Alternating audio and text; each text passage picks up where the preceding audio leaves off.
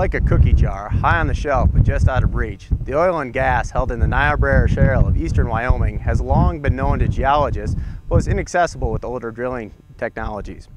With the advent of advanced directional drilling and sequential hydraulic fracturing, the oil and gas held in the Niobrara Shale is becoming available.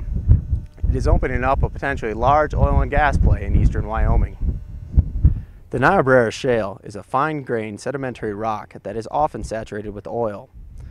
Shale forms from fine mud and sediment being compacted over long periods of time. The Niobrara Shale is estimated to be 82 to 87 million years old.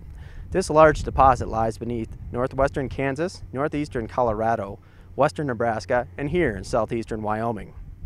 Although the Niobrara is exposed in some areas, the interest from oil and gas companies is typically far underground. Drillers seek hydrocarbons at 3,000 to 14,000 feet below the surface. If successfully developed, the Niobrara Shale may further enhance Wyoming's standing as a leading supplier of domestic oil and gas. From the University of Wyoming Cooperative Extension Service and the School of Energy Resources, I'm Milton Geiger, exploring the nature of Wyoming.